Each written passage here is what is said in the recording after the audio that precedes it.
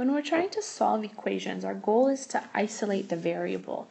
We want to get the variable by itself on one side of the equal sign and our numbers on the other side of the equal sign. That way we know exactly what it's worth. So this first one, n plus 7 equals 15, we can call a one-step equation because you see that there's one type of math there. It just has addition. So in order to go through and figure out the value of n, it would only require one step of work.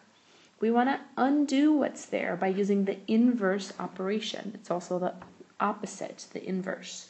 So we want to undo this plus 7 that's with the n using a minus 7. So that would leave behind then plus 7 minus 7 would be 0, so it would leave only n. So our goal is to get n alone.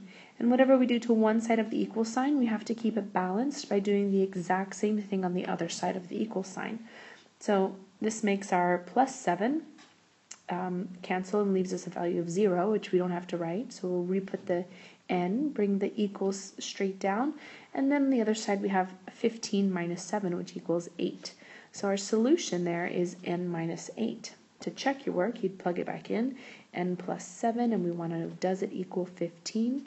So 8 plus 7, and does it equal 15? 15 equals 15, so we know I have our correct solution. The second one is called a two-step equation because you can see that we have multiplication and we have addition in the problem. So we have two things that we have to undo.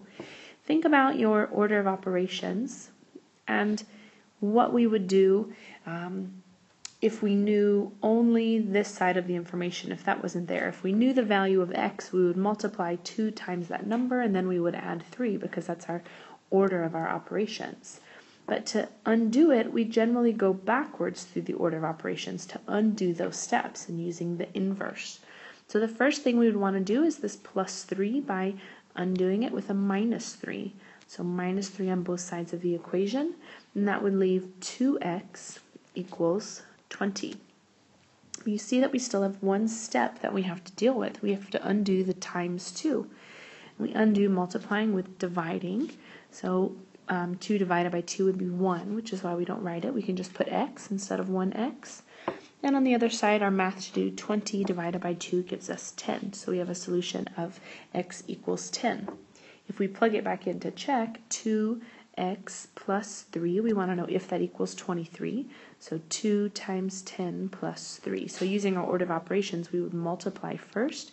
We get 20 plus 3, which does equal 23. So we know we have our correct solution.